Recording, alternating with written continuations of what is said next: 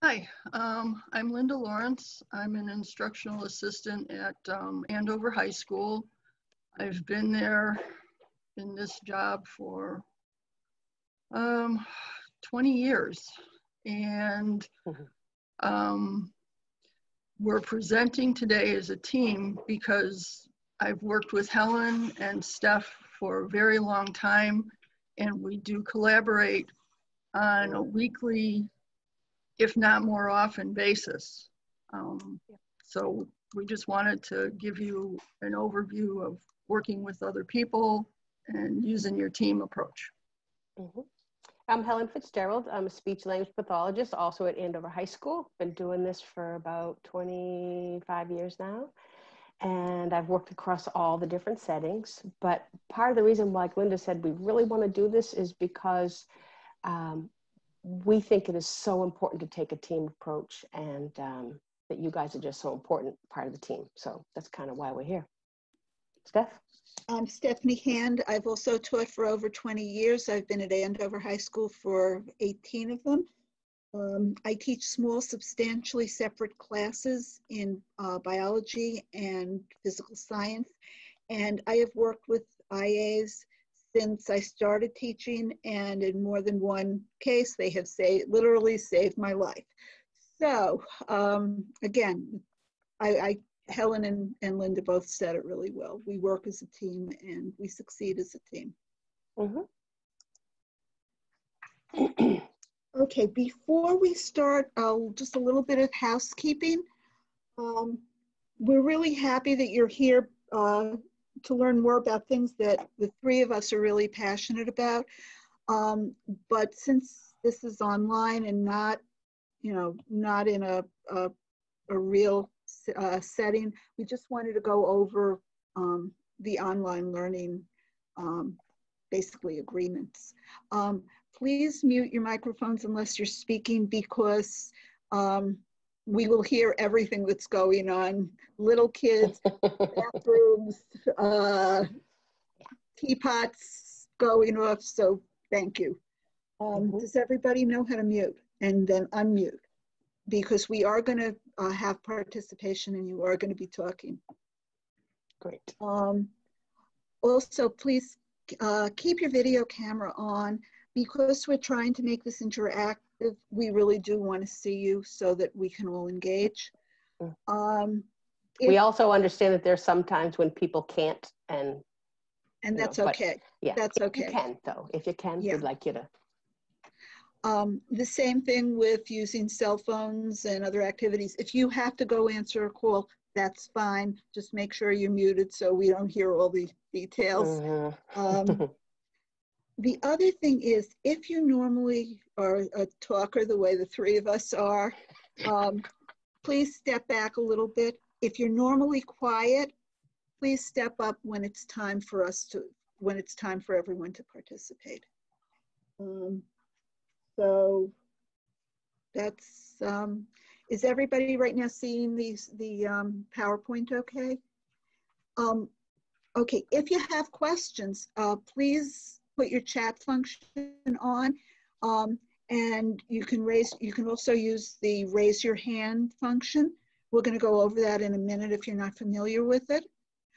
We are going to have a 10-minute break about halfway through the presentation, because sitting for 2 hours is a long time to sit, and some of our kids have to sit that long, and again, it's not fair to them, it's not fair to you. And once again, we really do appreciate the interaction at the appropriate times. Okay. Okay, we put in a Zoom review here just for the really important functions that we're going to use. So raising your hand at the very bottom toolbar, if you go down there, you'll see you should find your name on the sidebar, click more, and then after you've clicked more, there's a raise hand icon. Just click on that. So can you all do that so we know? So go to participants. Okay. Amy. Then find your name. Right, 3 people, 4 people. Good. Excellent. We're getting there. Okay. So participants, find your name, more, and then you should see raise your hand. Okay. We're getting there. And if there's a Q&A section, I could definitely call on the hands that are being raised for you. Awesome. Okay. Thank you. Thank you. Everyone comfortable with this? Ah, lovely. Kathleen, you got it. Yep. Okay. All right. Okay, and then Okay. for, Beautiful. Joanne. let's see, there's a chat box, which we'd also like you to use for questions, for comments. If there's anything that you put in there, we will be all looking at it. We might not get to it immediately, but we will try really hard to answer all questions that you post in there. So to get to the chat box, again, it's the More button on the toolbar, click chat, and then there's a sidebar that comes in. The only thing I'm going to say is after you've typed it in, please hit enter. That's one thing I forget to do half the time, and I actually consciously have to think of it. So, okay. Then there's a yes, no button, and that's in participants, like raising your hand, and then you can either click yes or no. You can ask us to go slower, to go faster. There's also, other like, dislike, clapping. If you need a break, put that in as well. We all try and make our students advocate for themselves when they need something from us, so please feel free to do that too. And then we are going to be going into the break rooms. If you need help when you're in your break room, please click more, and then there's an ask for help icon.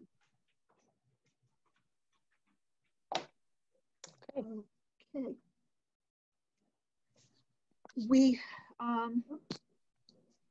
We wrote this workshop with 2 things in mind. We have a number of behavior management strategies for you to use. Some of you may be using some of them already, but our goal is for you to be able to talk about 4 or 5 different strategies, and the ones that you find useful, we hope you'll be able to implement them after the workshop. The other piece of the workshop is looking at strategies to collaborate effectively with not only teachers, but other team members. So that's the second piece of the workshop.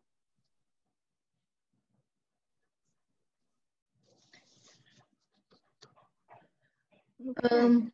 So the first thing I want to talk about is knowing your students and hoping that everyone has access to the IEPs. And if you don't have access to the IEP, do you know a route to find access to the IEP?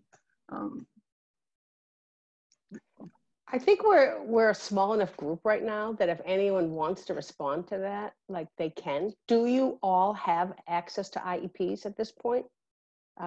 Feel free to unmute yourself, nod, whatever you want to add anything to this. I have access to my students' IEPs through the teacher in the classroom. Okay. Same here. That's usually who I go to. Yeah, I don't have access to online or anything, but the teacher. Okay. And it's the full IEP, not the easy one. I look at the full one. The full one, Okay. yeah. Yes. Yeah. Awesome. Okay, that's wonderful. So as long as everyone knows a way either through the special ed office or through your teacher to view those IEPs, I think that's pretty awesome.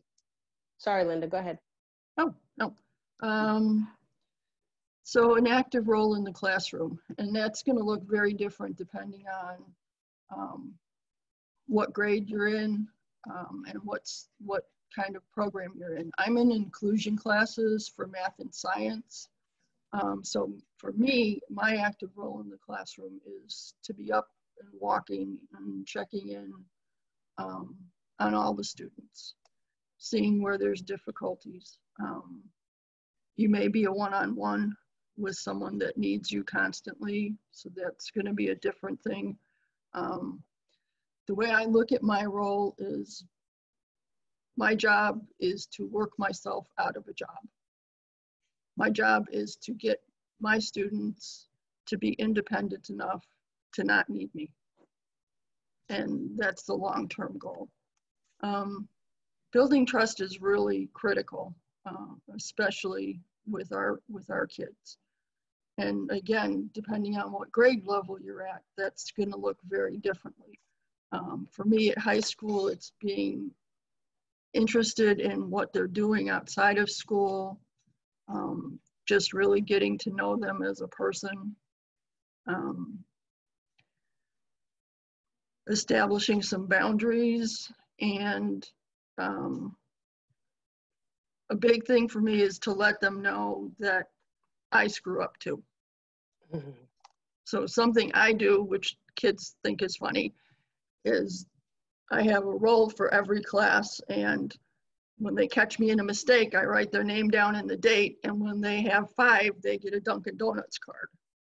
So that kind of builds a little rapport automatically, because it's like, we can catch her. Using student strengths. I know we look at the IEPs and we see deficit, deficit, deficit, and part of getting to know them is to find their strengths and help them really understand that they have strengths, because so many of our kids don't. They just see the deficits, and helping them understand their strengths and how to use those is really critical.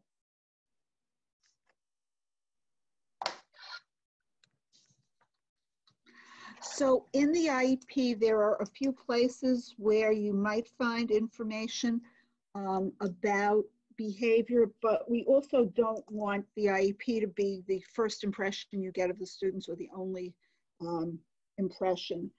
How a student looks on paper is often very, very different to how they present in class, and it may even be different from class to class or from teacher to teacher. The first place is the parental concerns, because very often students' behavior is foremost in the minds of their parents, and can be a real disadvantage in getting what they need. Another place is what goals have been established for the students. There are some students who have behavioral goals in writing. There are also some students who have behavior plans, and these are things that you also should have access to.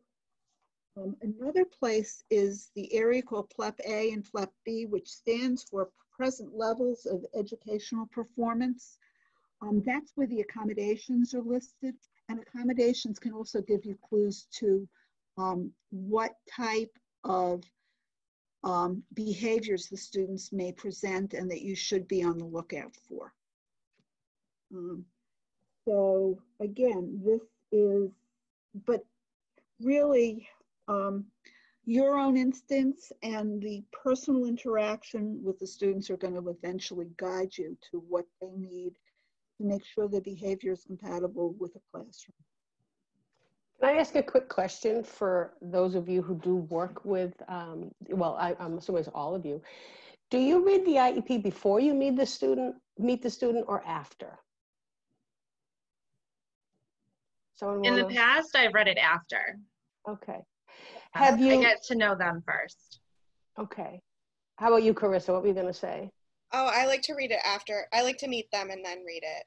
Okay. Have any of you had this experience then? I have had kids come up and I read the IEP and then I meet the person and they're completely different. Like they're nothing like what it says they're supposed to be in this IEP. And I'm like, wait a minute. Who is this kid that you're talking about? Yeah. And unfortunately, it's often they come up with a much more negative bent. Going to be a troublemaker, is going to be angry, is going to be this and that. And then you meet this like sweet and charming young man. Mm-hmm. So it's very interesting what type of picture can be created through an IEP. And, you know, often it's necessary, especially if they've gone through some sort of, you know, phase. But I think parents are very grateful when we look at who their student is first before we look at the paper. We've had some parents who have said to us, yeah, we don't understand why they keep putting these things in the IEP. And they say, thank you for telling us that you see someone different. So really trust your instincts here. Like, because we know, right? Like we know, you meet someone, you know. All right. Steph, anything else for this one?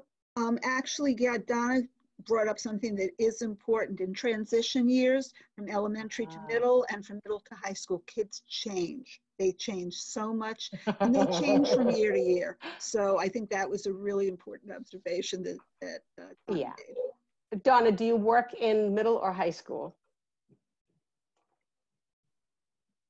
I'm in middle school. Okay, so you see what happens. They can be all crazed and coming up from 5th grade. And we go, this isn't the same kid. How could they write all this? And then I'm sure the high school feels the same way we do too, but absolutely, it would be nice to get some maybe common language to share that's more fitting to the student. Yeah, right. I agree. I'm not sure how we do that, but I think that would be very important. The other thing is IEPs are written at all times of the year. So if you write an IEP in October, by the following September, there's been a year of growth. If you write an IEP in June, there still can be a lot of change over the summer. But again, there's a time lag in all of this. Yeah. Yep. So true. All right. So, we're going to start talking about some behavior management techniques now. And a lot of the information, I think, is stuff you probably know. I'm hoping that it will be validating for you. It's just we want to bring this back into your forefront. A lot of the behavior management strategies we're talking about can be actually preemptive, which is really what we want. We would prefer to see that we don't have that behavior at all, right? And you guys are on the front line of this. So once again, knowing your student, like Linda said, is really key. So a lot of the information is out there, right? Like there's a ton of information about evidence-based strategies that work for behavior management. I took a lot of this information from this man, Tom McIntyre. He worked at Hunter College because I like how he breaks things down into very discrete pieces. So it's one thing to say, like be positive. It's another thing to actually have some language to use. So if you want to look him up, he's pretty awesome, Tom McIntyre. But he really kind of frames where we're going to be going through the behavior management piece. Before we get to that, I want to talk about Carl Rogers, the psychologist. Years ago, one of his concepts really kind of framed how I do things now. And it's called unconditional positive regard. Are you all familiar with this? So unfamiliar positive regard says that no matter what you do or what you've done, I respect you as a human being. I may not like what you've done, but in general, I see you as a human being and I respect you because of that. So everything I do is kind of couched in that, because a lot of our students often feel very judged. They feel like they're not as worthwhile as other people. They're often defined by their weaknesses. But when they know that you just see them as a human being and you accept them for who they are, and this goes across all ages, by the way. Kids know when we're sincere and when we respect them and when they don't. They're much more willing to accept your assistance, and they're much more willing to do what you ask of them if they see that no matter what, like you're a human being and I'm going to respect you for that reason. So how you communicate with your students will directly impact how they behave and what they'll do for you. So the phrasing techniques that we're going to talk about are respectful, they're positive. They're also very simple and effective, which is what you really need, right? Like when you're in the classroom with a kid and he's having a hard time, you can't be like, oh, let me look through this 8-page manual. Oh, hold on, stop doing that thing you're doing and let me just check this out. Oh, which one? If this, then that. So we don't, what we look for are things that are just simple and effective. The other thing is the ones that we've chosen are psychoeducational, which means that they're going to promote the development of positive personal relationships.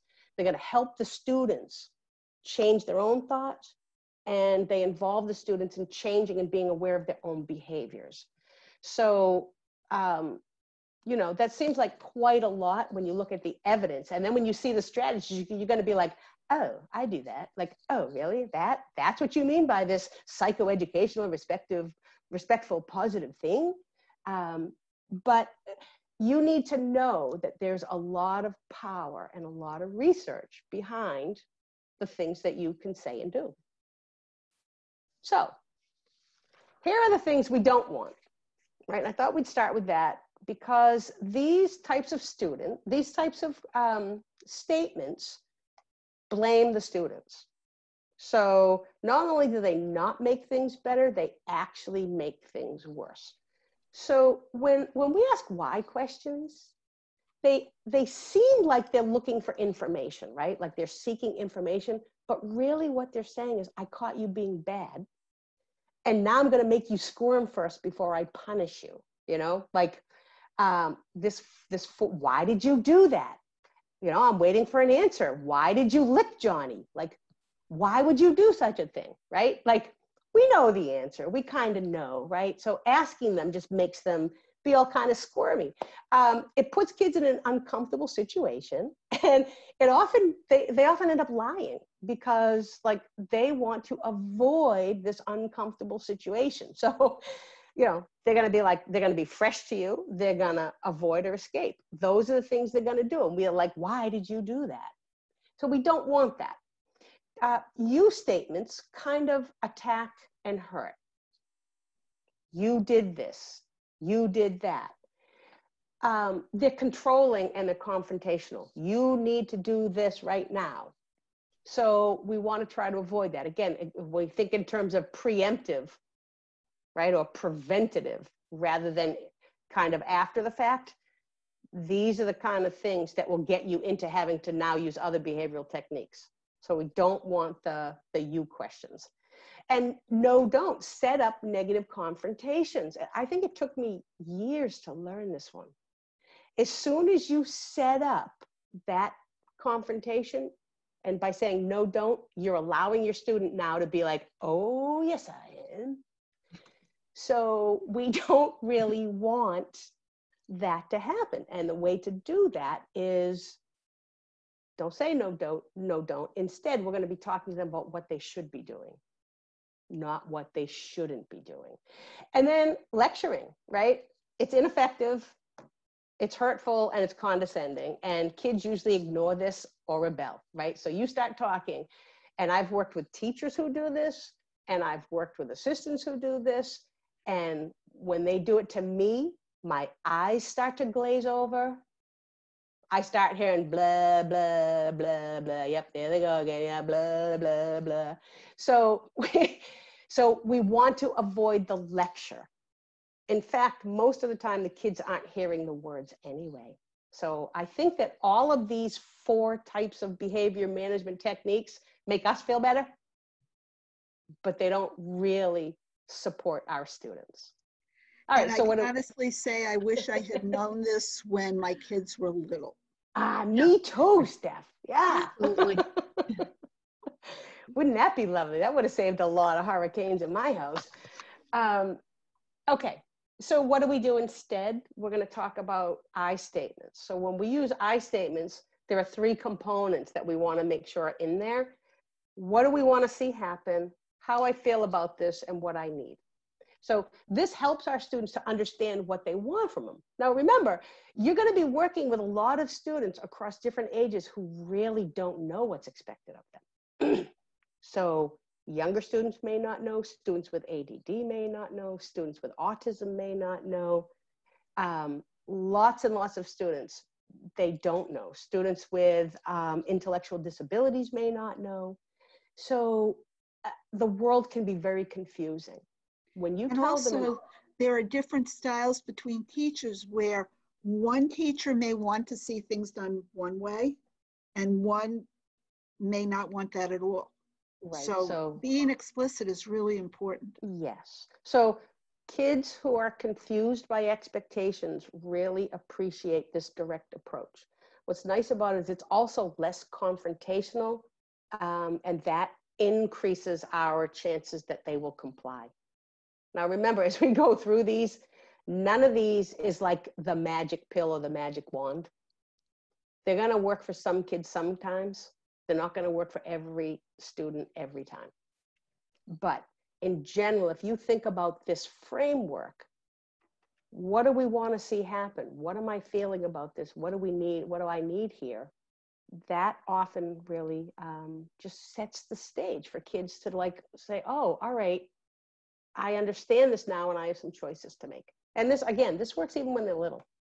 So when you have an I statement, you're taking away the accusations, you're taking away the defensiveness, which that you, no, don't, why stuff, right? And it takes away excuses. It just is like, here it is, kind of very direct and objective. This is what we're doing. This is what I'm seeing. This is what I need you to do now. So we have you weren't listening, right? What is that? How does that help a kid? You're not listening.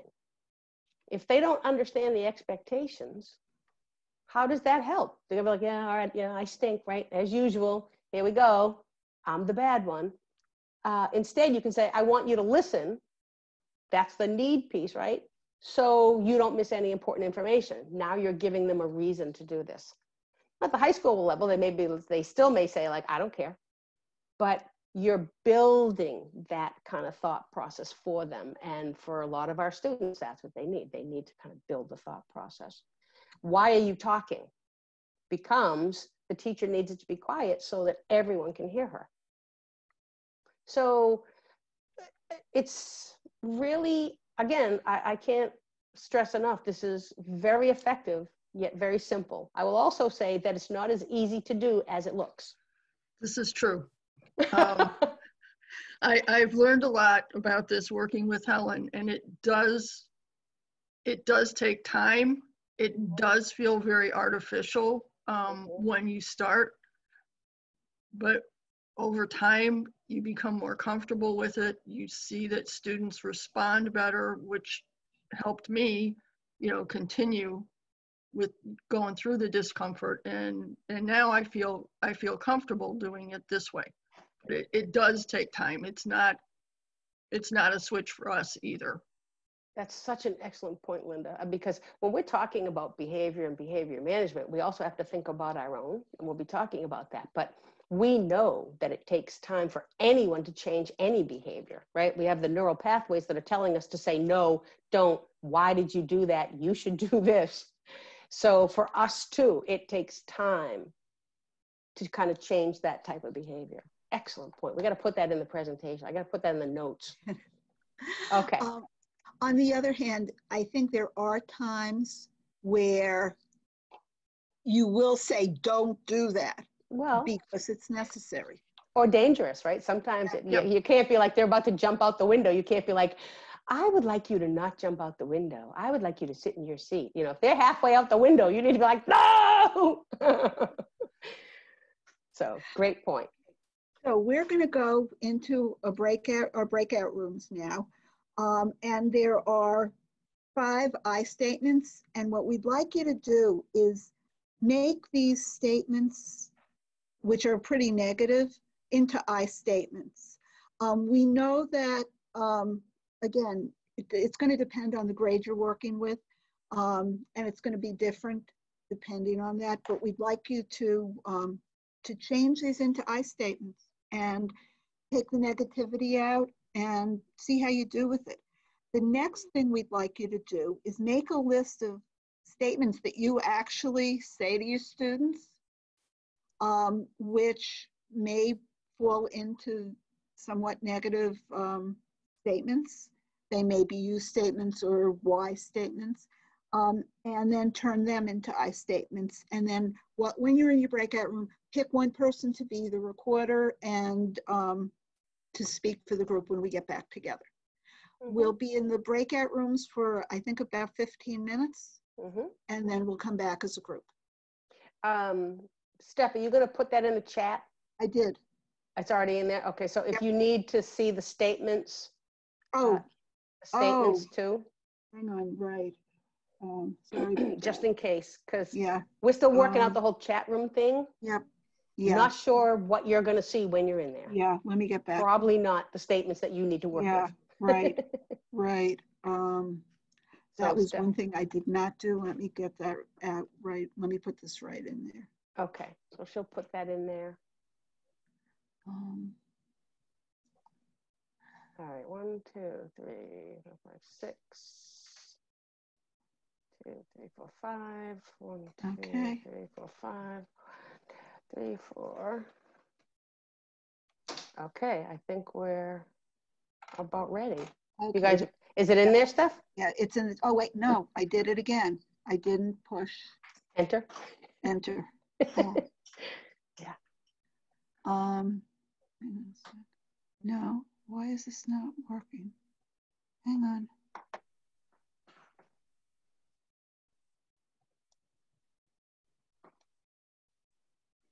Okay, got it. Okay, so you should all be able to see the 5 statements that you're going to change into I statements. Remember, you want to say what in the chat, and you want to say what it is you would like to see happen. That's really the biggest component here. Let's start with what you came up with. Let's start with group 1. Could you rephrase pay attention into something more, into an I statement that's more positive?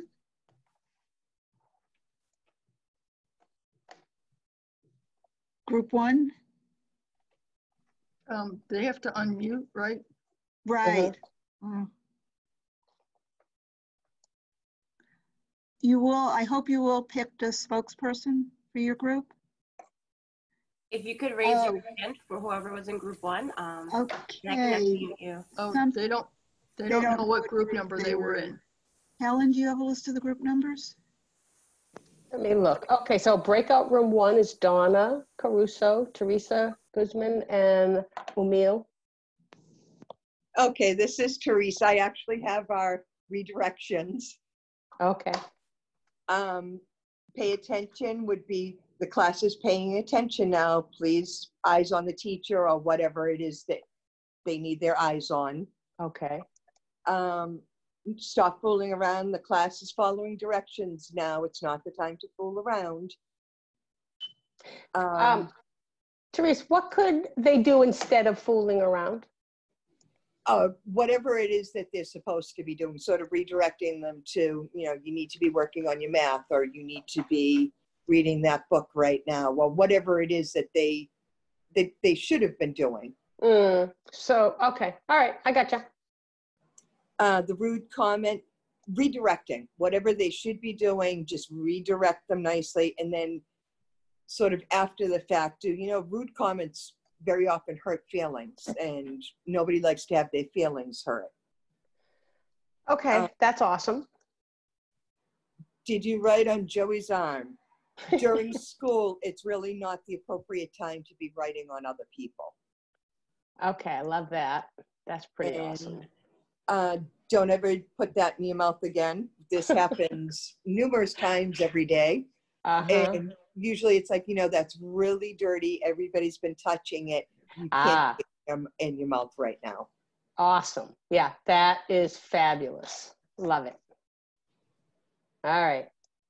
So group 2, we have Allison, Carissa, Kathleen, Christina, Lupe. Who would like to speak for that group?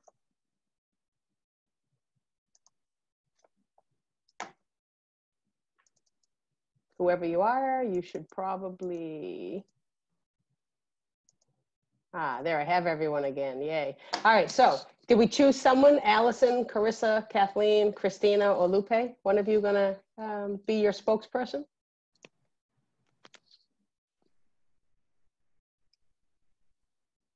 Okay, I'll choose. I will choose Kathleen. Okay, can you hear me? Because my Wi-Fi is unstable. Sounds great, loud and clear. Loud and clear.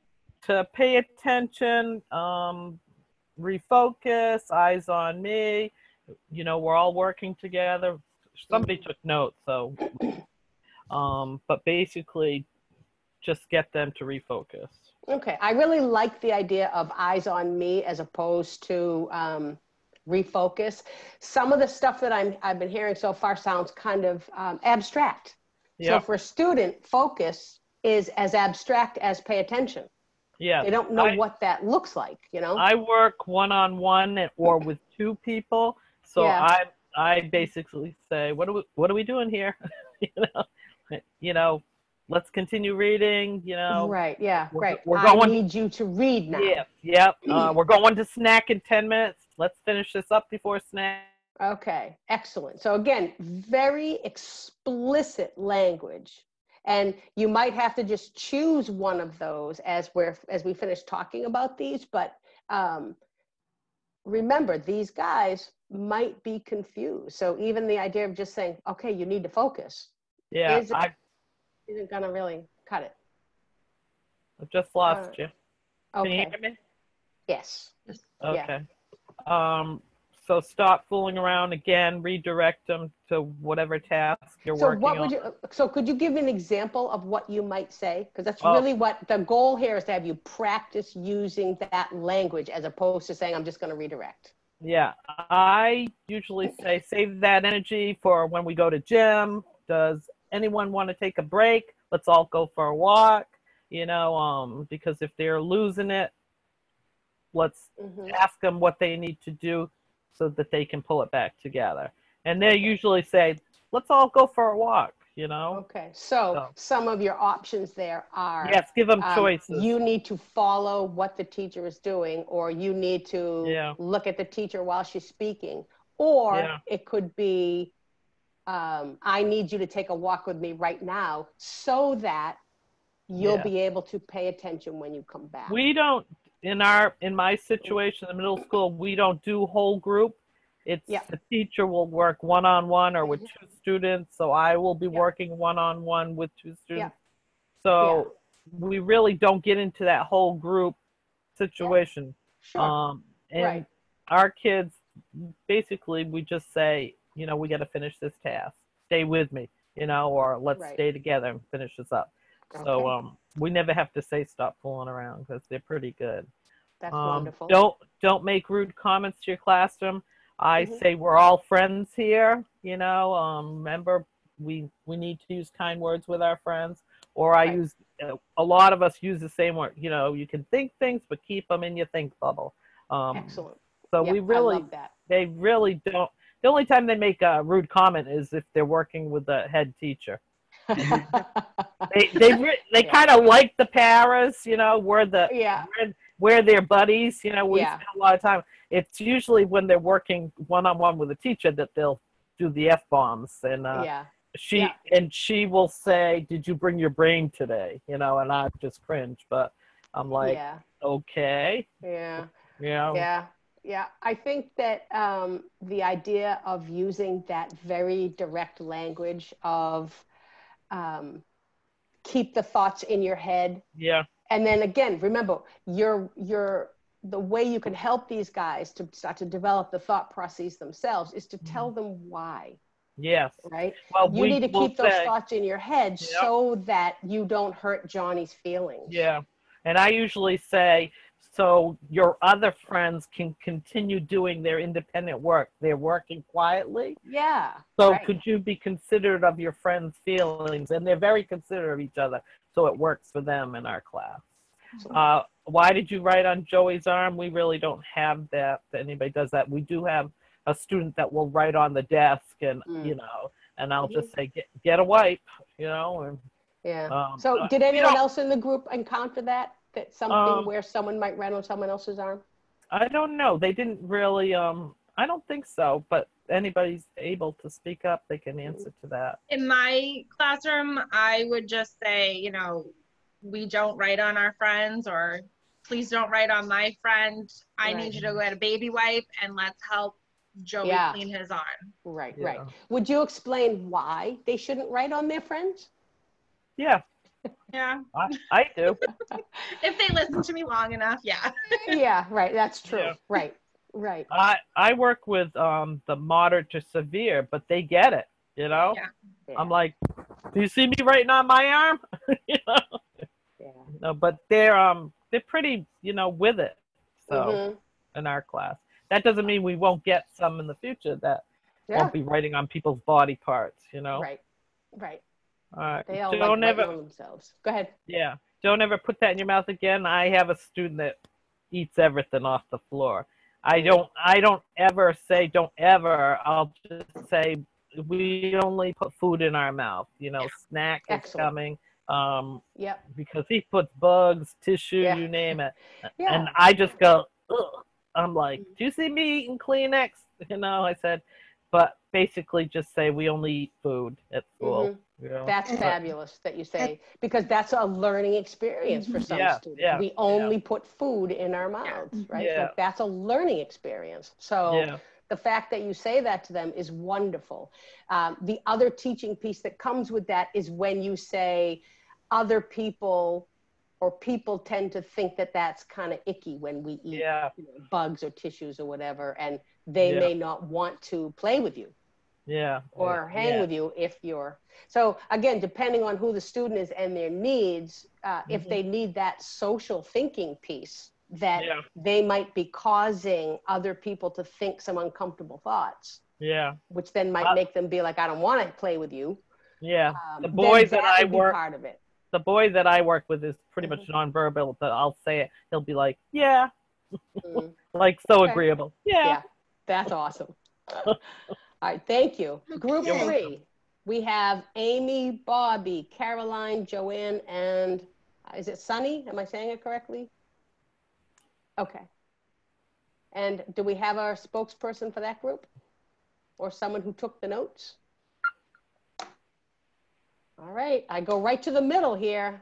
We're gonna go for No, Bobby. I took notes, so I'll do Amy, it. Go ahead. Everyone, Bobby, you were saved. He'll have to do it next time.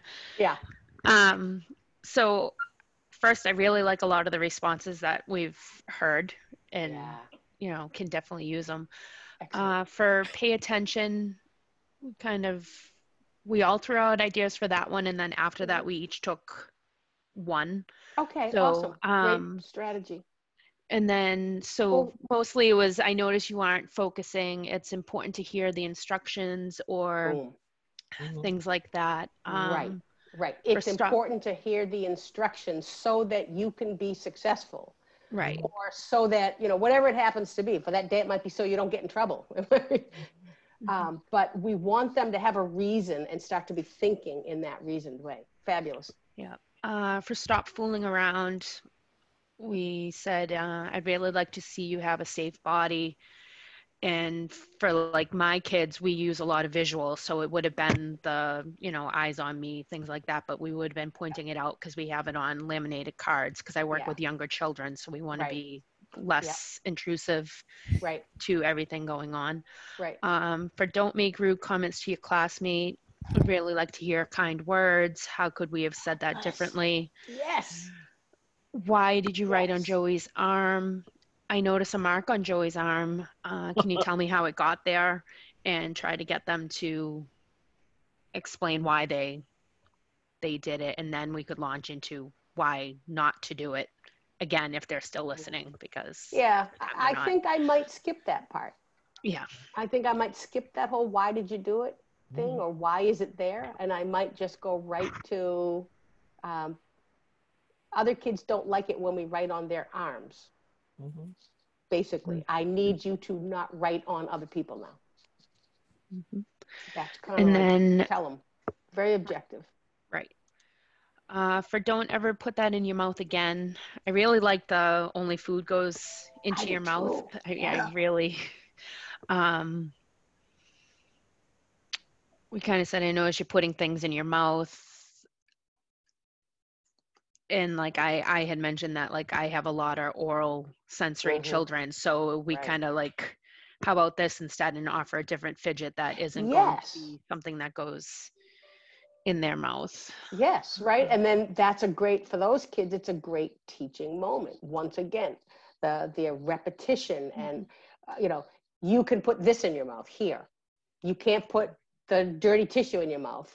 You can put the rubber ducky in your mouth, or whatever, you know, whatever it happens to be. Just as an aside on this, this is important even in high school. Linda and I have both been in chemistry labs where we spend a lot of time discussing why you can't put anything in your mouth in a chemistry lab. And this can also have an impact in middle school kids and even in elementary school kids where they do some experiments. So again, that's really an important question. Yeah, it is. Okay, thank you so much. And group 4, Cheryl, Gina, and Tracy.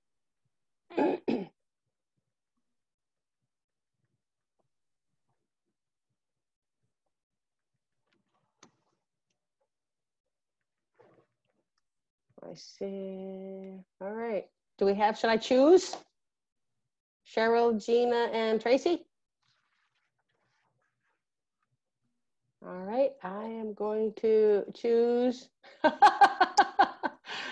Gina's hiding. How did you know I was going to choose you? All right, well, that's awesome. That's the first time I've seen this. It's great. All right, how about Cheryl? Cheryl Barker, can you please? Oh, where'd she go?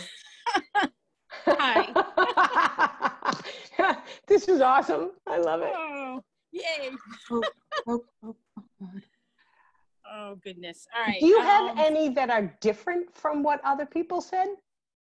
No, not really. Okay. It's just about the same as what everybody else has been saying. So why don't you just do a couple of them then? We'll do that if it's pretty much the same. Now wait a minute. I moved my paper, sorry. Especially sorry, Gina, you're awesome. Yeah, put everybody on the spot. Thank you. No, I'm not the greatest at leading things, so that's okay. I do better from behind. I'm a loudmouth though sometimes. So like with this stop fooling around and like why did you write on Joey's arm? Basically, usually came back with, you know, that's not something you should be doing, is writing on someone's arm. Why don't we write on people's arms, Cheryl? Because it's unhealthy. Thank you. Okay. So that would be part of what we'd say, right? Right. Yeah. It's unhealthy. And I have, though, after saying them, you know, you shouldn't be writing on other people's arms. It's not good. It's very unhealthy. Also, and then I would turn around and say, well, would you like it if they actually wrote on your arm? And most of the time they'd always say, no, I don't want somebody writing on me. Yeah. And then I'd say, well, think about that. If you don't like it, do you think they like it? Right. No. Which is awesome. And you're also helping them because a lot of our students don't have good perspective taking or theory of mind. So they may not even be thinking what someone else might be thinking. Right. So when you bring that up, it can help them to understand that, oh, other people are thinking thoughts that are different from my own. Because all I'm thinking is, wow, wouldn't it be cool to write on Johnny's arm? Yeah, and then all of a sudden, like, oh, yeah, no, I don't want it on mine. So what makes you think it's okay to do it to someone else? Right, and they may not be thinking that at all, right? Again, when we talk about this idea of the expectations, people, they may not even understand those expectations. They're not thinking about, they're only thinking their own thoughts from their own perspective. Right. So the fact that you bring that up is kind of nice for them to start to and realize, Don, like, other people, Yeah, Don also mentioned the idea of personal space, which is really that's a whole whole other issue. Yeah. Okay. Last group. All right, our last group is Kathleen Leiden, Kathy Kumar. They nominated me. All right, so, beautiful. in the paying attention to time, so I'm just going to highlight a couple of them. Absolutely. So the one we were doing the you know, instead of stop fooling around, it's like eyes are looking, ears are listening type of thing. We need. Yep. Where do you put your eyes? Where do you put your ears? Absolutely.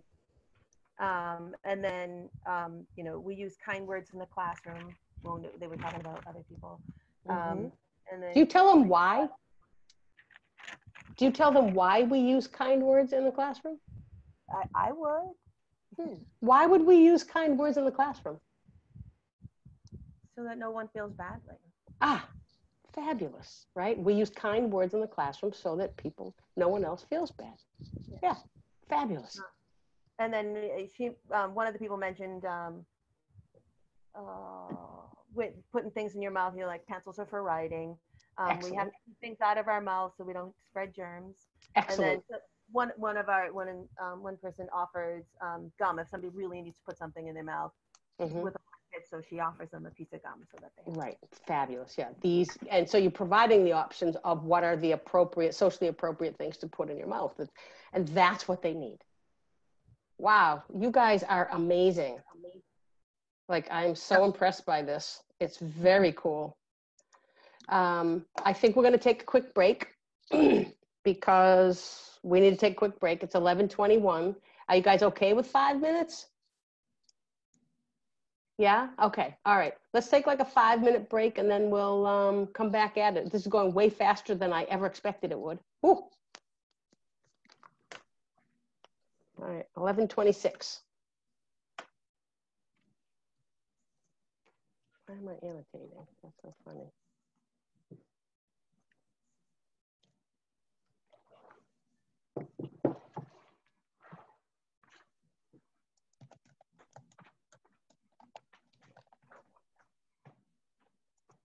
All right, there we go. We're back at it. All right, so that was slide 13.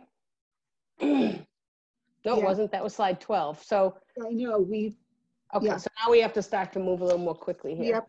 And we might have to skip one of the breakouts. Which one do you want to skip? Well, we're definitely going to skip the 3, but I think we could do 2 as an open discussion. Just keep it to 10 minutes. What do you think? That's fine with me. Okay, and then just give them a couple minutes to think, and then just call on people. The other thing is, do we want this to go over, and do we want to let people know that we are willing to keep going? I think so. Okay, so we'll do that when people come back. Yeah. Right? Yeah.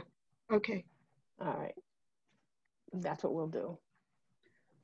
We still have 23 participants here, which is pretty awesome. Yeah. Yeah. So I don't know. Do you want to do the breakout room and then allow them that we're going to go over? Well, let's talk to people first. Yeah. What do you think? Because Linda, we're talking about letting people know that because we started late because of the glitches, we can go until 12:15, see who wants to stay. And then that will help us decide if we're going to do the breakout rooms. Okay. The next breakout rooms. So when people come back, what do you guys want to do?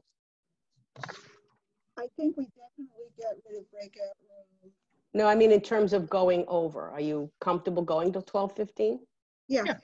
Yeah, I am too. So I think that we can tell people that we'll go until 12:15 and they can stay or not, and then see the rest of the recording afterwards. What do you think of that? Yeah. Okay. All right. I'm looking at, so next one, Linda, you're next, right? Yep. Okay. Ladies, I just wanted you to know that we can still hear everything that you're talking. Okay. Yes, I did. Okay. I was actually hoping, Amy, that you would jump in and give me your opinion. Wasn't sure. Yeah, no, I can see you. Yep.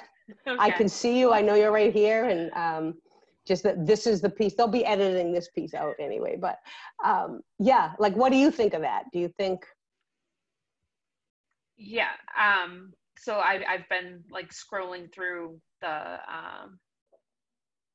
slides. Yeah. And looking at what's a lot of it I already know just from the 12 years of doing behavior.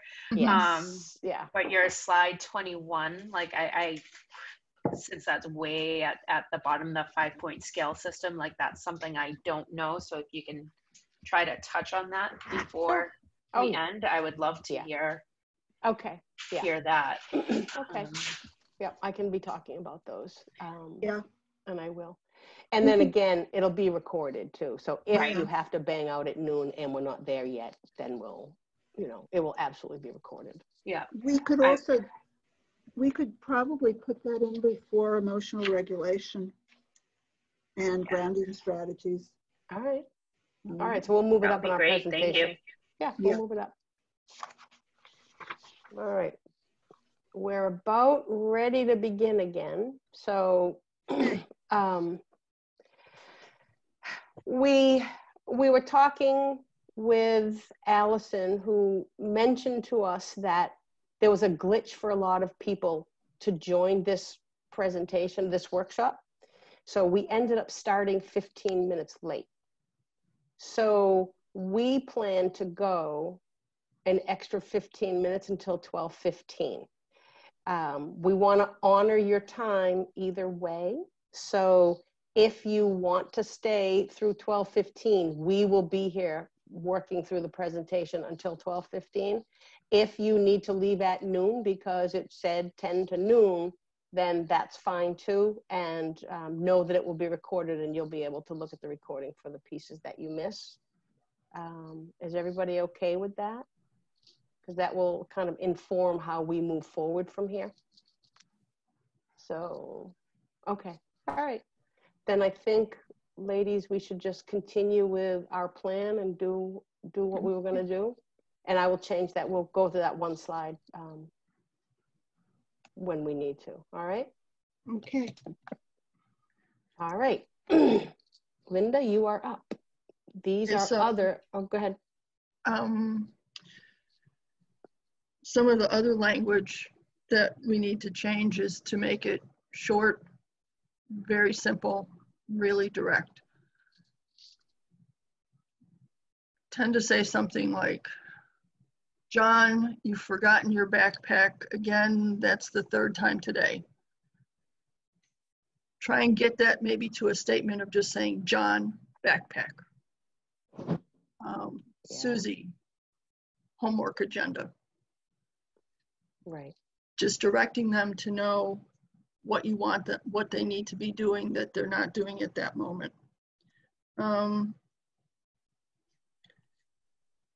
Giving information.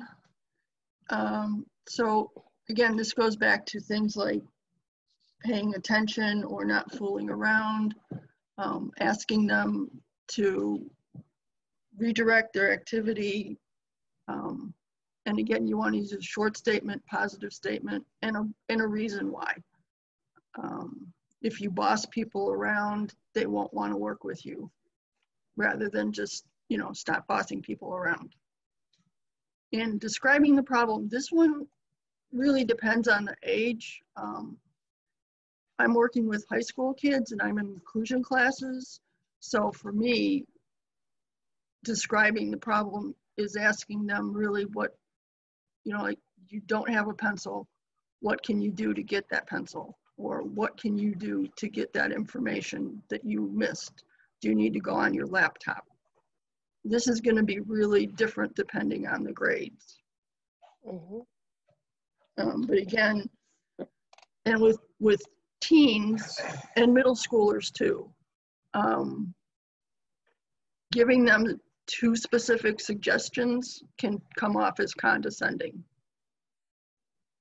So you want to be careful with that.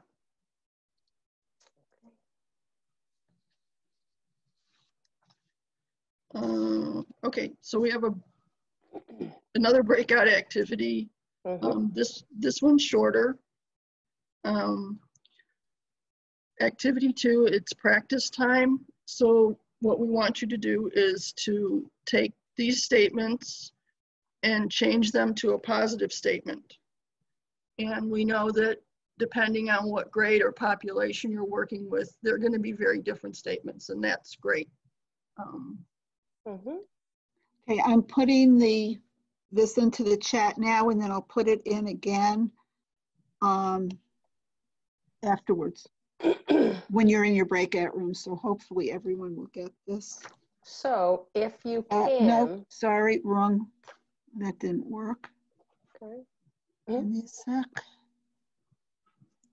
So if you can, try to use the strategies of giving information or describing the problem or using short, simple language for these.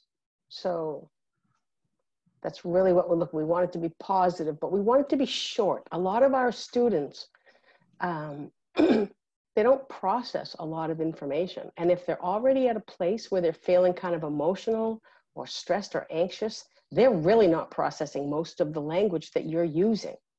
So it's very, very important that you use real short, very direct terms. They don't need a novel, they're not hearing it.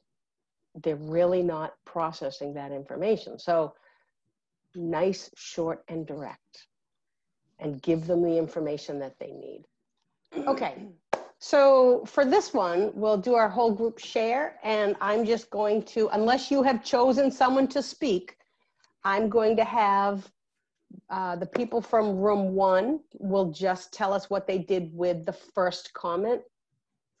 The people from breakout room 2 will tell us about the second comment, what they did, okay? That work for us? All right. All right, so in breakout room 1, we have Donna, Teresa, and Emil. Who is going to speak for that group? Okay, so I'll talk this time. All right, thank you. So for the first one, why isn't your homework written down? What will you do with that? So we had kind of a mix of things. I think we ended up with, we write our homework so that it helps you later. Excellent. Yeah. Do you want to tell us any other one, any more from that one, or was that like the biggie? I think we added on, would you like to write your homework now, or will you write your homework now? So kind of giving an instruction in addition to the reasoning. Yeah. Awesome. Okay, beautiful. Thank you. Anyone have anything different from that, from the other groups?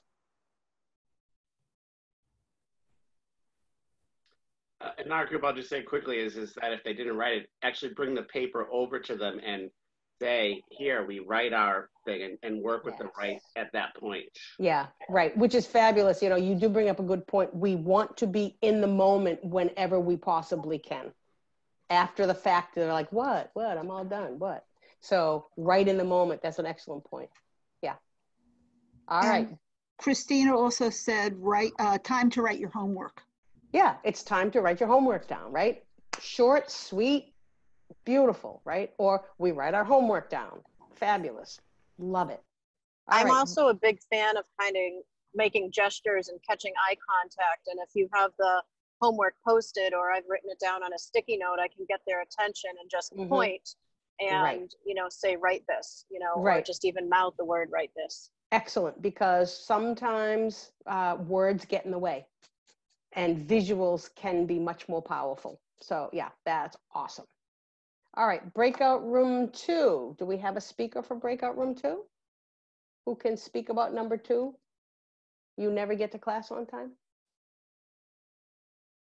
Allison, Carissa, Kathleen, Christina, Lupe, and that's it. Yes, I do. Okay. I'm sorry. I thought we were group 3. Okay. So we had, you're missing directions when you're late. Ah, that is fabulous. So short, sweet, and you tell them kind of one of the consequences for being late. Yeah, love it.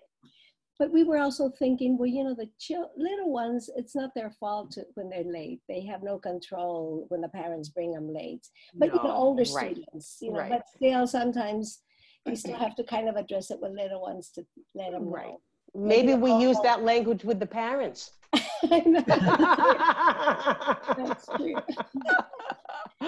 Yes, when you bring Johnny late, he misses all of the story time. Right. That's true. And that is true. Yeah, that is. It is true. I know. Thank I hate you. missing story time.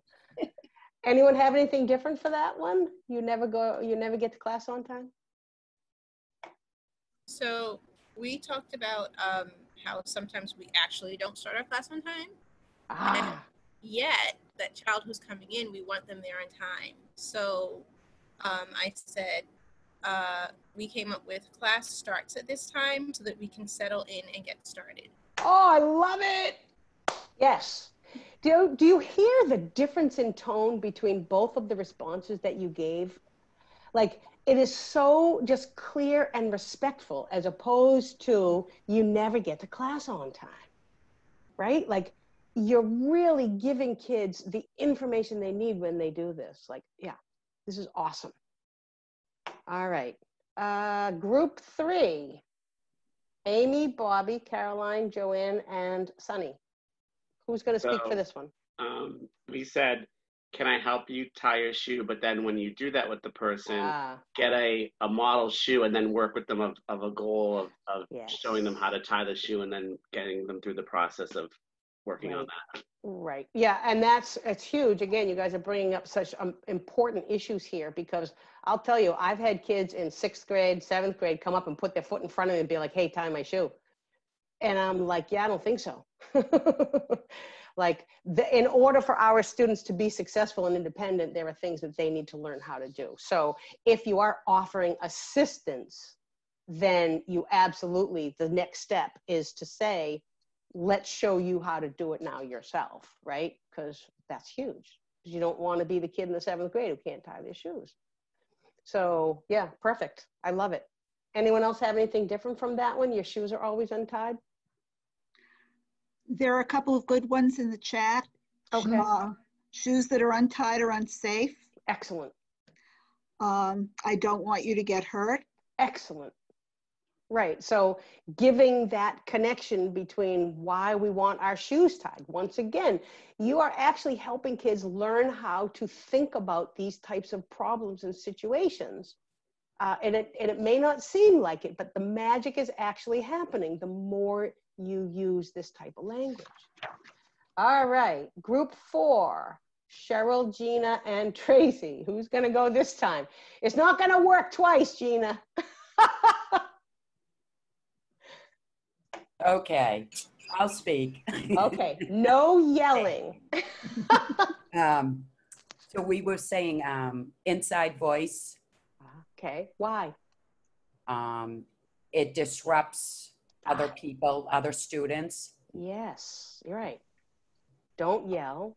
It disrupts other people, right? Or when we yell, it bothers other people. Other people can't hear if we're yelling. Right. Right? Yeah. This is another one. This is another one that I like to gesture, where I might, hold my finger to my lips to indicate stop talking, and then just point at my ear for listening. Right. Yeah, which is lovely, as long as you know that they understand that, like that sequence, like the piece, because you're teaching them those expectations, right? Like, so and the causation. Yelling causes other people to not be able to hear. Right. Yeah, fabulous. All right, and breakout, thank you, Gina. Thank you. And breakout room 5. Okay, so we put, real quick, like walking feet, or we walk in the hallways. It's safer to walk in the hallways. Ah, there we go. Right? We walk in the hallways. It's safer when we walk. Perfect. Yeah, that's pretty much what we want. And again, I think this is funny, but I feel like I'm saying this even in the high school. I'm saying this to seniors in high school, right? Like, yes. We want you to be safe. Slow down. Actually, I tend to say, I don't want to fill out an accident report. Yeah. All right, anyone else for this one for don't run in the hallways? Okay, fabulous. You guys are really amazing, the way that you are able to take these types of situations and turn them into something that's so much more positive. Like, yeah, pretty cool. Cool stuff here, man. All right. Okay, another strategy that is really awesome and helpful in the classroom are giving kids notes. Right? Just give them a note, because, I don't know if you've noticed this theme yet, but too much language isn't good for a lot of kids. If they're feeling emotionally dysregulated, if they're anxious, if they don't know what the heck is going on, a lot of times they are missing most of the language that we're using. So notes are lovely because it gives them time to process.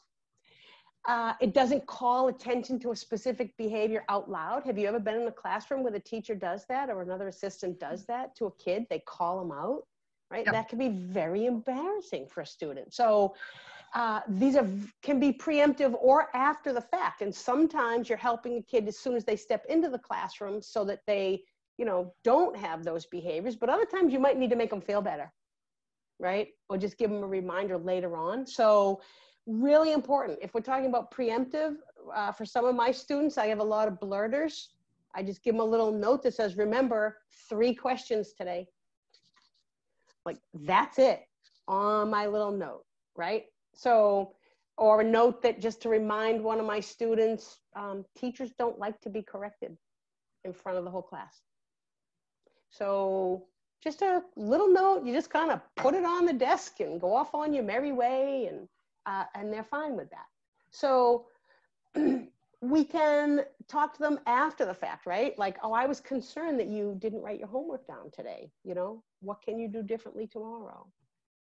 Just, again, do you see what's happening? You're letting them think. And even if they're not ready to write it down tomorrow, they're starting to think about that. Oh, I actually have the option to think about something and maybe the agency to do it tomorrow. So just like, I was concerned, gee, where were you? Funny ones, right? Like, John, I'm going crazy. I can't find anything. Signed, your binder, right? Like, just a lot of kids really like the funny ones. So that can help. To what Bobby was talking about earlier, offers of assistance. If you want my help, just use the signal. And Tracy was talking about her use of signals, also really important. But, if you want my help, use our signal. So, and then it's really kind of unobtrusive, because sometimes I think, and you all can speak to this as well, when you're in the classroom, sometimes it feels like we're dividing kids' attention, right? They're trying to listen to the teacher. We're trying to do something with them. It can divide their attention. So giving them notes, sometimes even just a little smiley face after, they've had a particularly terrible interaction. Sometimes that's very helpful too. So what do you think of some situations that you would be in that would let you offer a note to a student? When would be a time you might be able to give them a note instead of using words? I hear somebody saying something. I think that if I were to catch them doing something well, to just write nice job, or even if I catch them, doing something kind for another student, or sitting down and doing exactly what they're supposed to be doing, just a thank you, or like you said, a smiley face. Yes. Yeah. That's a beautiful time to use a note, because again, a lot of our students don't feel successful, and they feel like they're often, the people are just looking at their weaknesses. So that they will appreciate when you don't call them out on something. So when else could you give them a note? What do you guys think? In the preschool classroom that I work in, we do data sheets for all the kids. So if we catch them doing like a random act of kindness, or they do an exceptionally good job at a workstation, we'll write it on their data sheet, and then the teacher will share it with their parents at the end of the day in their books. Yeah, that's awesome. So for those guys at that level, you could just give them a little note or a sticker, right? Like a smiley face sticker that goes on their desk, just so that they know that, gee, I did something right, or I did something well. That is very helpful. A lot of our kids actually have token boards, and it's the behaviors we're looking for. But especially in inclusion, we don't want to call them out, but we'll go and put a token on it so they know, I'm doing what I should be doing. And I mean, you see the smiles and them coming out with, I earned whatever it is that they happen to pick out. Right. Nice. And you don't have to say anything. You can just very quietly go put the token on. They know, I know what it is, but nobody else is really aware of it. Right. And it just, you think about these kids and how happy you can make them feel just because you noticed, right? also an excellent preemptive strategy. Yeah. Believe it or not, it also works at the high school level. We've yeah. done that in different classes. It does. Uh-huh. It does.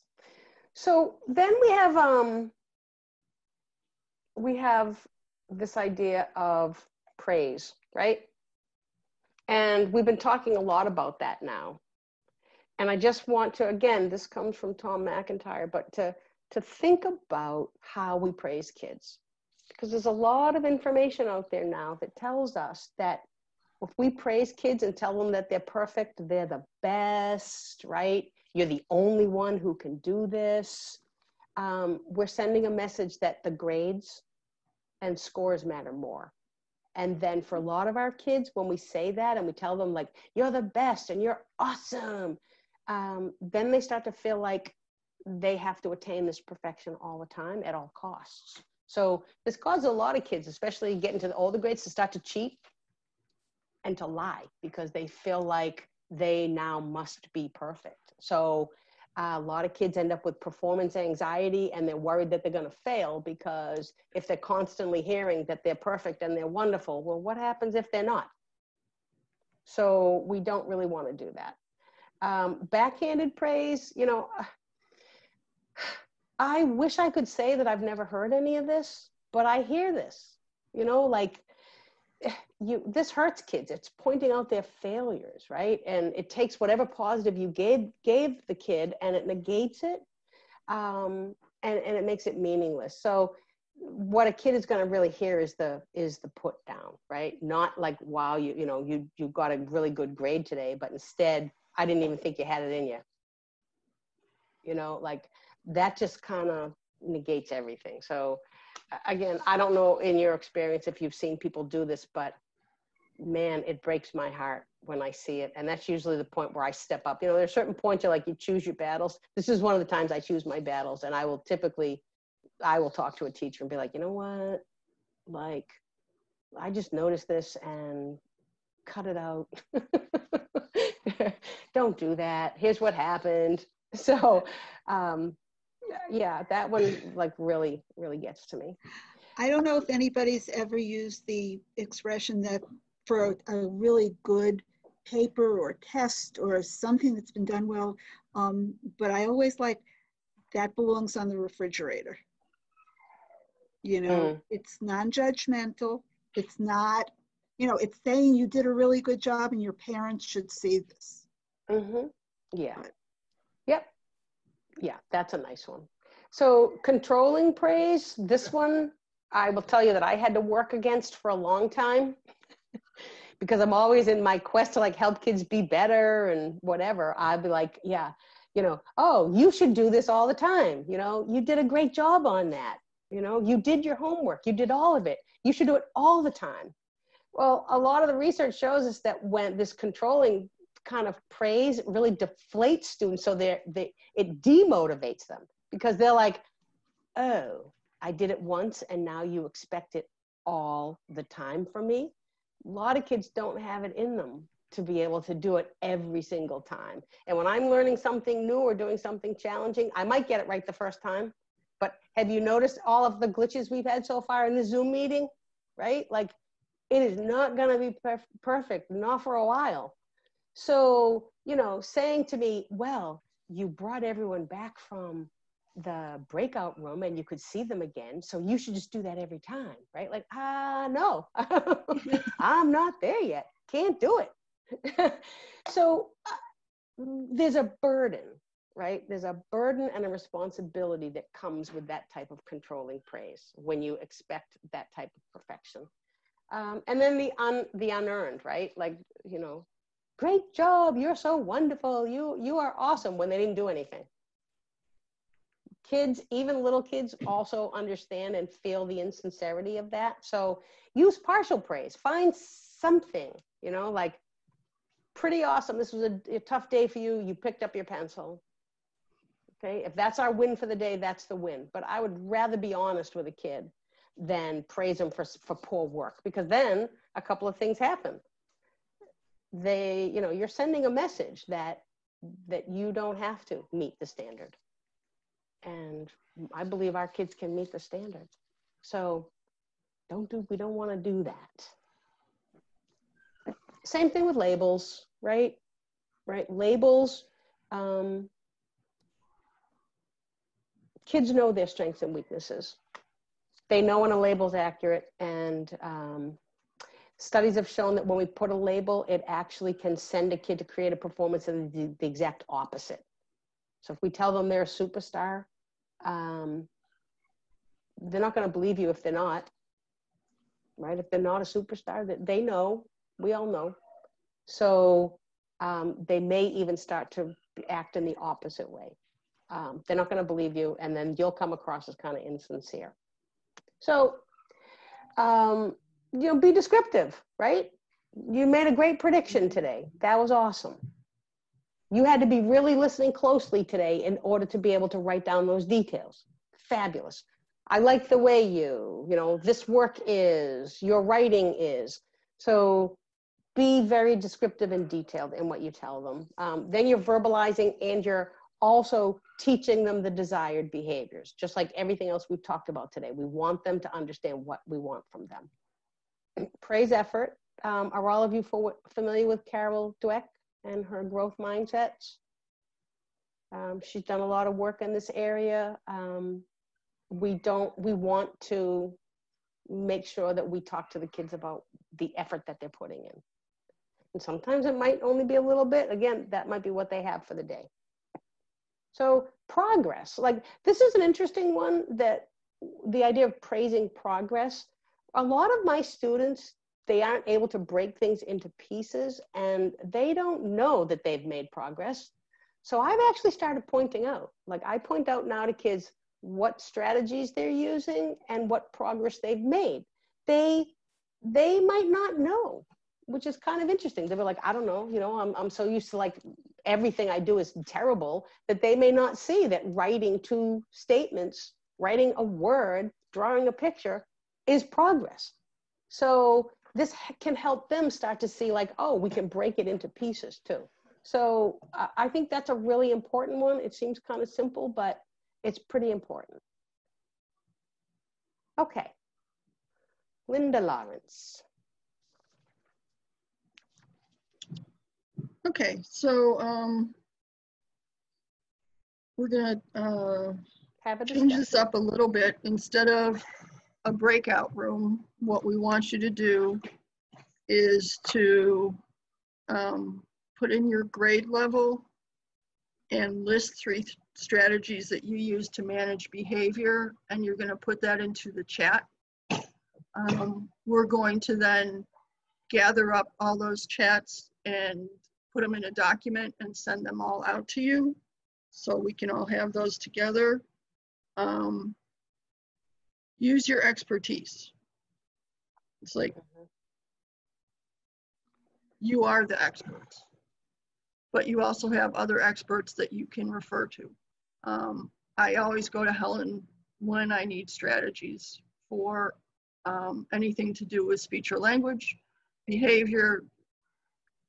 Helen and Steph are my go-to people. Think about who you work with in the building that can help you, and what advice they might give you. And so we're gonna take 5 minutes on that?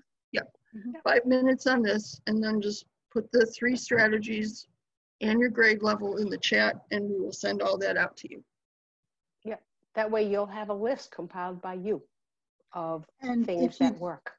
No pressure to put down 3 things. You can also just put down your favorite thing that you like. Yep. To manage behavior. Yep. Reinforce positive behaviors, Donna. Absolutely. Reminders and praise of the right kind. Yes, absolutely. Praise, redirect, reminders. I'm starting to see a pattern here. Modest severe. First then board. Yes. First thens, Christina. Absolutely. Are really helpful. Those are helpful not just for kids with moderate to severe disabilities. The first then helps all kids understand the cause and effect, and that what they want is coming, helps them with delayed gratification. It's fabulous. Yes, absolutely. I use that with my own kids at home. Do you? Yeah, yeah. First we have to do this, then we can go outside or whatever. Yeah. Yeah. For some kids too, there's another way you can phrase it as a when then. So when you do this, then we will do that. Okay. So, yeah, which is kind of nice for, it's a nice change up for some kids, and it lets them know that it's tied to what they want is tied to that behavior. When you do this, then this will happen. So that's another way to go. Awesome. I love that. Yeah. Praise, reminders, high fives. No more high fives. What are we going to do with the COVID? High elbows? Like, what's it going to be? I don't even know if we're going to do any of those. It's going to be air fives, right? Like, woo! Visuals, yes.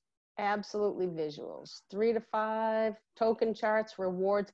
Pick your battles. Yes, Therese, pick your battles. Absolutely. Preschool, short sentences, give information a lot. Love that, Kathleen. Johnny, backpack. I noticed that you did. Yep. Preschool is really, that's helpful for them. Just don't use a lot of language. If I could take most language out, I would. Come talk to me for a minute. That whole personal relationship piece. Yes, Kristen. Tell me what's wrong and how I can help. Giving kids that sense that they can accept support and that they can move beyond where they're at. Sticker charts, item choices, yes. Yeah, using the notes, short and direct. Inclusion and first thens, yep, from Amy. Falcon phone calls, that's interesting. I love it completely. This is awesome. So for K to 2, home kids can get phone calls home from the principal to talk about positive behavior. Great idea. Yes, great. I love it. I would like to try it at the high school. I bet that'd be kind of cool. I reached out to a parent recently because of something that their student did, and I was so impressed with it. And I guess it's a little sad, but the parent emailed back and said, wow, it's so nice to hear that. We've never heard anything like this before. It's just so I love that one. Humor and jokes, absolutely. Yes, Carissa, absolutely humor and jokes and one-on-one conversations. Like those middle and high school kids, man, we can start to talk to them one-to-one. Praise board. When writing a note for positive reinforcement, put one on a board in the support room. Oh, that's nice. Token boards, visual checklists, one-to-one conversations. Yep, absolutely. All right, I think in the interest of time, we're going to move forward. If you haven't put your stuff in the chat, can you please? All right. So when we talk about emotional regulation with our students, do you want to do this one, Steph? You want me to do it? You compiling? No, we were going to skip to the 5-point. Can't hear you, man. Oh, sorry.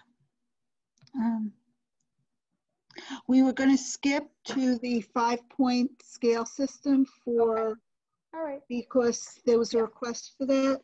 Okay, so I'll go to that. But just keep in mind that your students won't be regulated if you are not regulated.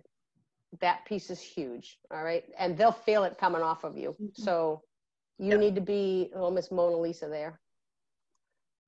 All right. We're going to move through that. So the 5-point scales, I really like 5-point scales because they're such a really wonderful way for kids to see visually and verbally where they're at. It helps them develop awareness. It helps them start to think through things. So, and they're so quick and easy. I've listed a bunch of them up there. If you're going to look at any of them, look at the incredible 5-point scale. And for my older students, I use all the time a 5 is against the law. Because as kids get older, some of the behaviors that they do when they're young can become against the law when they're old. So, and they need to start to understand this, but they're beautifully visually represented. I put down the website for the Carrie Dunn's 5 is against the law and the incredible 5-point scale. they're really nice. But if you don't use those, you basically draw a scale for someone and say, where are you at? Right? And it's 1 to 5. So where are you at? How worried are you? 1 is I'm freaked out of my head. 5 is, I'm fine. And then they can just say where they're at. It helps kids. It takes the shift away from where they are, and they can look at something and focus on something to help bring them back into their logical brain. So you can get kids used to them. You show them how they work. It lets them know that you're listening to them and that you're concerned about them. You can do homework completion. Where are you at with your homework completion? 1 is none of it. 5 is all of it.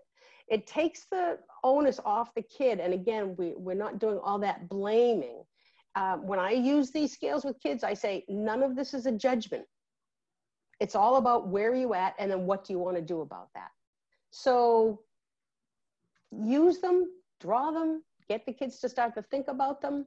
And there is the anxiety curve is also listed, their website for this. And I really like this because it not only shows what a student might be thinking or feeling physically, it also gives suggestions as someone is becoming more and more anxious and then less and less anxious, what you should and shouldn't do. So if you have a chance to look at this one, I would highly recommend looking at this one. It's very, very helpful because a lot of our students don't understand when they're ramping up. And then when they're at that top, our inclination when someone's at the top of that anxiety scale or dysregulated to start talking to them and do stuff like try to help them. And that's the time we have to step back because they're not hearing anything. And there were some comments about the similarities to zones of regulation, which is yeah. They're all like the same because we want our students to understand what they're feeling emotionally and physically so that they can start to work with that as they get older. Okay, well, we have a number of slides on collaboration, and it's a little bit late for the collaboration piece. One thing that I think is important is that remember that you're there for the students. You're not there to be a teacher's personal servant, and that again, teachers are human, and it's a good thing to talk to them before when you first, at the beginning of the year, when you first start working with them, that you should know what they expect of you and what you expect of them. So if you could just have a very frank conversation with the teacher that you're working with, sometimes if you do it at the beginning of the year, it avoids problems later down the road. And the other thing is that you should know what's in your contract. Different school systems have different duties written in for their instructional assistants and paraprofessionals, and it really is in your own best interest to know that, so that, if a teacher asks you to do something and it's specifically in the contract that you shouldn't do it, you can point that out respectfully and just say, I am not here to, wash the chalkboards at the end of the day.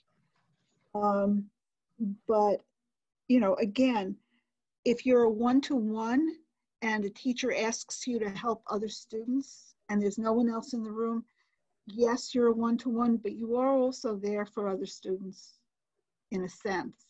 But again, this is something that needs to be worked out with the teacher you work with in advance. And it does avoid negative feelings later on. Linda, is there anything else you want to add to that piece?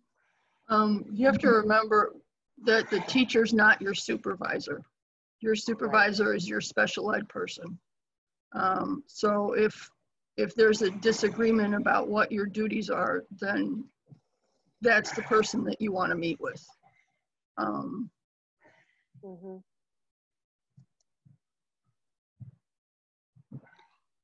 Any glitches, that's the person that you want to meet with and go over those glitches, because that's the person that is is your boss, is giving you your review, is giving you your direction.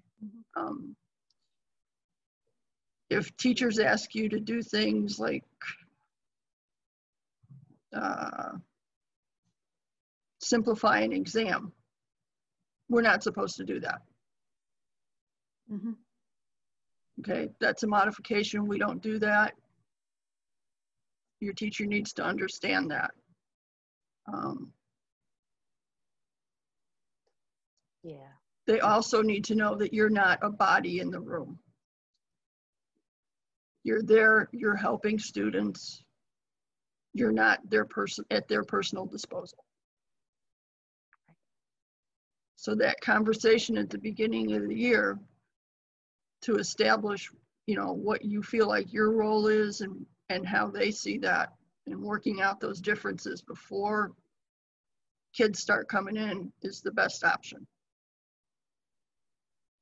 Sometimes, usually it works, sometimes it doesn't.